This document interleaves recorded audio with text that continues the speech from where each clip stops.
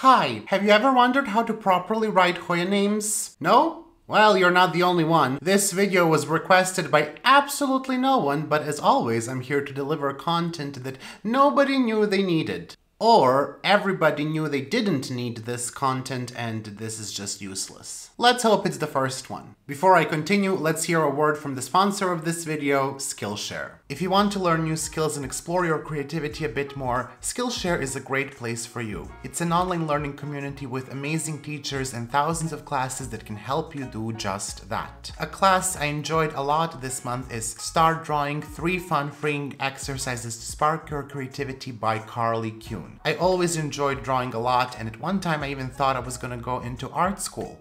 However, over time my skill, let's say, diminished, and I think now my drawing skills would only impress a 3-year-old. However, I found the class by Carly to be a great way to reconnect with that, and I'm now even thinking about using the techniques that I learned to draw on pots. Another class I found really interesting is Plants at Home. Uplift your spirit and your space by none other than the plant queen, Christopher Griffin. What I really liked in this class is how Christopher doesn't only talk about plant care and doesn't only give you plant care tips, but also how plants can become part of your space and how they can impact your life. It's very easy to get lost in plant collecting, and that's something that I can definitely relate to. But what you can learn in this class is also how to take a step back and just appreciate all the plants that you have. The best thing about Skillshare is that if you have a busy schedule, you can really learn anytime. It's very easy to pause the classes and then continue just where you left off. Another great thing is that there are no ads, so when you can learn, you can do so without any interruptions. Since Skillshare is the sponsor of this video, first 1,000 of my subscribers that click the link in the description or in the pinned comment will get a 1-month free trial of premium membership so you can explore your creativity. Now back to the video. You may not think that properly writing Hoya names is important, but believe me, quite a few mistakes can happen and misconceptions can be created when we write the name improperly. I will discuss about this a bit later, but first, let's just start with the basics. So how do you write a Hoya name? Botanical names consist of 2 parts. In first place, you will have the name of the genus, and then in the second place, you will have epithet or the name of the species. This is true for all plants. And the way you want to write botanical name is you want to capitalize the name of the genus, and then the name of the species is never capitalized, ever. This is the rule that Hoya gods imposed on us. Actually, this is the rule that comes from International Code of Nomenclature or Nomenclature, depending where you're from. That was a terrible accent change, wasn't it? And this is just a way to write a formal scientific or botanical name. Of course, the complexities don't end here, but this is the first one. So if you are to write Hoya carnosa, for example, Hoya would be capitalized, carnosa wouldn't. Hoya undulata, Hoya is capitalized, undulata is not. Later on, when we get into the details, you will understand why this is important. And I just want to say, Monstera deliciosa is not capitalized. You're welcome. So you know, aeroids are not special here. 'Tis the rule for all the plants. Where are you two from? You know, I've been wondering that myself.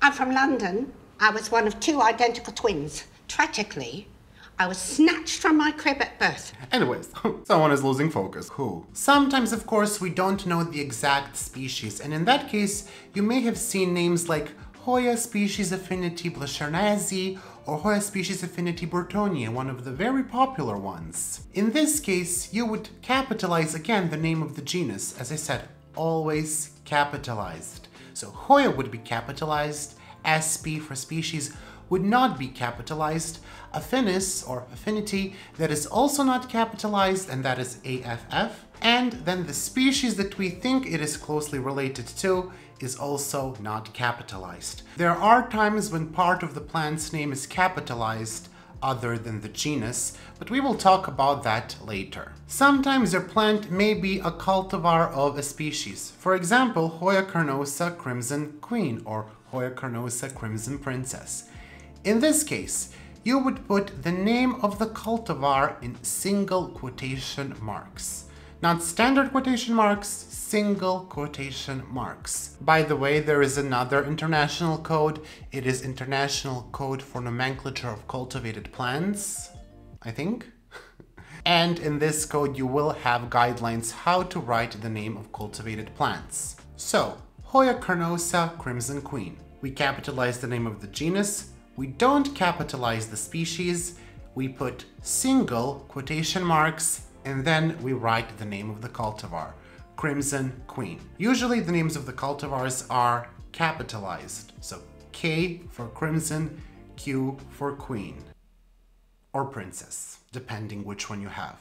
By the way, it has come to my attention that this way of writing is used for published cultivars. And it has also come to my attention that most of the Hoya cultivars are not really published, but people give them names. What are we gonna do about that? I don't know. I don't have all the answers. I have very few, actually.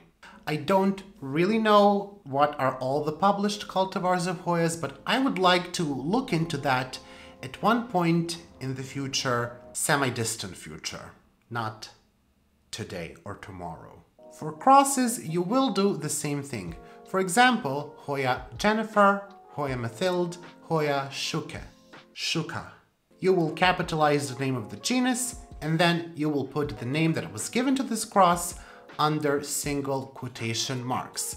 The name of the cross will be capitalized. So for example, Hoya, single quotation marks, Jennifer with capital J. Because she's that awesome. Now, this is where some of the complications start. Some people might think that a plant is a cultivar, but it may not be, or it may be, because we don't know really what happened there. For example, Hoya compacta. What's going on? What's happening? Hoya compacta was a species published in 1990 by Christine Burton in P.S. the Hoyan. In the publication, she claims that the only similarity with Hoya carnosa is that the sap is not white. It's not milky sap. She claims there is a difference in flower. I have the fortune of not having either Hoya carnosa or Hoya compacta in bloom, one day maybe, who knows. If she is to be believed, it could be a different species. I don't really know, as the origin is also unknown. I don't really know if this will ever be cleared up, or are we gonna call it compacta with or without quotation marks? I did check in Q's database, and it seems that in 2019 there was a paper published where this was not accepted name. It was named as Hoya carnosa. But I want to tell you that there are sometimes disagreements between the botanists, between people who do the research, and you know, sometimes they claim something is not a different species, that sometimes it's the same species. Debate. There is debate all the time. For example, it says in Q's database that Hoya flagellata is not a separate species, that is actually Hoya caudata. Some people who do Hoya research, like Mikel Roda, he claims that Hoya flagellata is a separate species. I don't know. Don't ask me. Do I look like a botanist? No, I don't. Maybe I do. I don't know. What's the normal botanist look? What's the usual? I have a proposition. If you don't know how to write a Hoya name, if you're not certain, just avoid it completely. That's my suggestion. That's how I deal with, you know, writing words in general in life. If I'm uncertain how to spell it, I'm gonna rephrase the sentence, or, you know, just try to use a different word that I know how to spell. That's how you deal with problems. Avoid them. I don't know. I hope that other people do this as well. Let me know in the comments. Do you also change the word, use a different word if you're not sure how it's spelled? Sometimes the crosses may not be named, and in that case you would use an X, which signifies that it is a cross. For example, you could write Hoya finlaysoni, X for the cross, with Hoya whatever. I don't have a great example, okay? I bet there are some great examples of crosses that Sarissa has. For example, Hoya elagiorum crossed with Hoya peninsularis. Ooh, I like that. I wonder how the leaf looks like. Oh my god, I need it! This is a very bad Hoya group for me. I like this too. I completely got distracted. Now, the most challenging part, in my opinion. The descriptors, the great unknown. The descriptors will be in parentheses. That is the first thing. Can I just leave it there? What are descriptors? Descriptors really can tell you something about the leaf, the color of the flower. Sometimes people will put in parentheses the location. We will get to all of these. Hold your horses or hold your Hoyas. That's a term we should use. Hold your Hoyas. That means to be patient from now on. Patented by me. For example, the variegated Hoya heuschkeliana. What is the relevant information here? Well, the relevant information here is it is Hoya heuschkeliana. We have the genus, we have the species. If you have the eyes, you can see it is variegated plant. You don't really need that information when you see the plant. If you are selling the plant without the photo, yes, this information can come in handy. If you're keeping track of your plants in some form of a sheet, Excel sheet, if you know how to use it, I personally do not. I'm just gonna say I don't with that. I don't mess with Excel. If you have the variegated edge of the leaf, like this Hoya latifolia in the back, you can see Hoya latifolia albomarginata, Hoya latifolia albomarginated, Hoya latifolia yellow margins, Hoya latifolia white margins, Hoya latifolia margin variegata, Hoya latifolia... Did I forget something? Oh, actually, they would all call it Hoya macrophylla. It's not that. I wrote these down. So people use outer variegated, variegated edge, variegated margin, albo-variegated, albo-variegata, albo-marginata, yellow edge, cream edge, white edge, forgot about that, margin variegata. Yes, so all of those are used. And that's a lot in my opinion. That's a lot. Can we just agree to use one? Like just say variegated edge or yellow edge, for example. Hold on, here is falling apart. What is happening?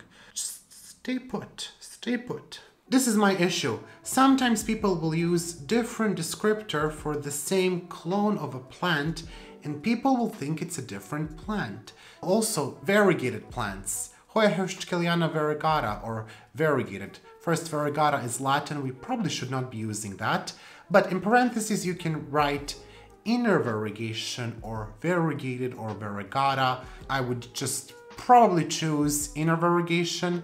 The most important thing here to know is that these descriptors are not part of the name. Sometimes Hoyas will be sold with descriptors that are under, for example, single quotation marks. Hoya latifolia, it's sold as Hoya macrophylla and under quotation marks albo marginata or albo variegata. That is completely wrong because that would mean that albo marginata is the name of the cultivar, which is not. It is just a descriptor.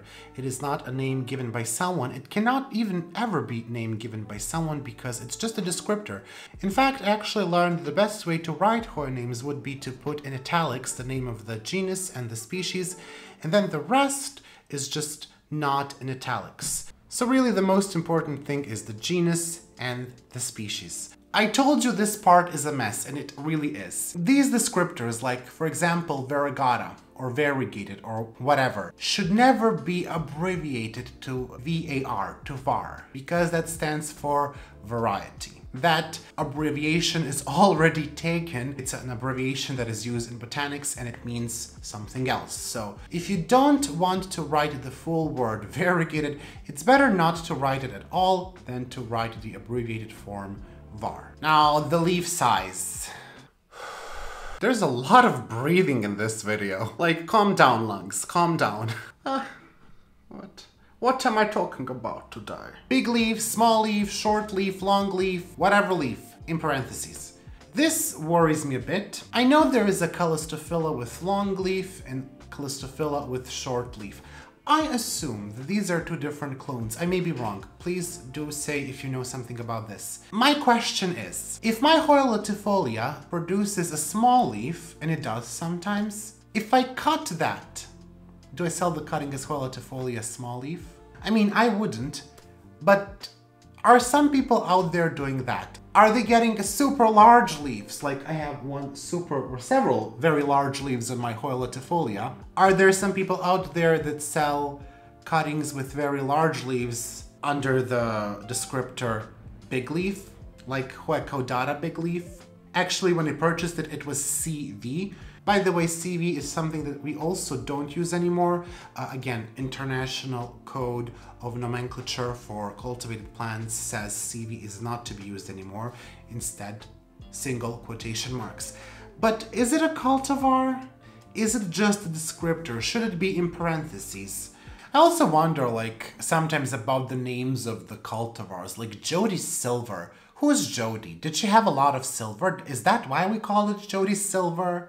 Or like, what about eclipse or new moon? Did someone call Stephanie Meyer and it's like, hey Stephanie, how are we gonna call this one? Not very creative, the names. I just wonder sometimes when I see, like, why did you name it that? Why not call it Rocket? It doesn't look like an eclipse either, so you can call it White Whale or whatever. You know, it's just, there's so many things that you can use, and you know, they always seem to go back to stardust or moons or eclipses, or, you know, can we just come back to Earth? Also, some of the descriptors that I have seen, very hair leaf or dense hair leaf. Is it? Sometimes I honestly think that these descriptors are used to charge more. Another thing is places. Sometimes we will put the place in the parentheses. For example, Hoya caudata, and then in parentheses we will put Sumatra. I got a Hoya recently that was sold as Hoya glabra and then under single quotation marks Ulu Apin Apin. Ulu Apin Apin refers to a place in Borneo. I think it could be a valley. I wasn't really able to locate it on the map, so if you want to find Ulu Apin Apin, I think the word Ulu just means desolate place, and then Apin Apin is a region, but maybe I'm wrong. It was under single quotation marks, but now I believe that it should be in parentheses, that it should be Hoya glabra, and then in parentheses Ulu Apin Apin. Or you can just write Hoya glabra from Ulu Apin Apin, also Hoya caudata from Sumatra, Hoya rinci from Borneo, so maybe we don't need to write those in parentheses. I'm actually very curious to know about this part. What should we do with the places? Because, you know, descriptors are kind of reserved for the leaves, you know, are they variegated or not? But places, do we put those in parentheses? Do we really write from? But important thing is not to write these places under single quotation marks, because then people may confuse it and think that it is a cultivar. So it's not Hoya caudata quotation marks Sumatra, but parentheses, or you can write from Sumatra. Yes, it is a different day, and I did forget to talk about a couple of things. I told you parentheses suck. Another way that sometimes you can use parentheses is to keep track of old names. It's not that the old names will make a comeback, but it's sometimes important to differentiate between different clones of the same species. For example, verticillata. A lot of Hoyas recently got grouped into Hoya verticillata, and a great way to keep track of old names is to write them in parentheses. For example, if you have a Hoya that used to be called Hoya Weibergiae, now you can write Hoya verticillata, and then in parentheses you can write former Weibergiae. This is good for you for your, for example, Excel sheet or whatever list that you have, so you can see that you have this Hoya if you forget, or just that you can keep track of this plant for whatever reason. The last thing, and I really hope it's the last thing, are the accession numbers. Now the accession numbers will never be under quotation marks, they will not go in parentheses, you will just write them after the species. The important thing to know about accession numbers is that they relate to a particular clone. Because they relate to a certain clone, it is very important to keep track of your accession numbers. If accession number is lost, sorry to tell you, but it's gone. You can't really add an accession number to a plant that already lost it. It would be very difficult to prove that that is the exact clone of that plant. Just by looking at photos or flowers, it would be very difficult to do that. So the general rule is never to add accession number to a plant that lost it. Okay, I think that is all for today. I have exhausted myself, my battery, my SD card. How long is this recording? Oh, it's 2 hours. Wow. It's gonna be a 10-minute video, I hope. Fingers crossed! If you like the video, make sure to give it a thumbs up. And if you're not subscribed to the channel, right next to the thumbs up, a little bit lower is the subscribe button, not the other one, not the other button next to the thumbs up. That's a bad button. We don't want that button. I hope you're also having a wonderful day.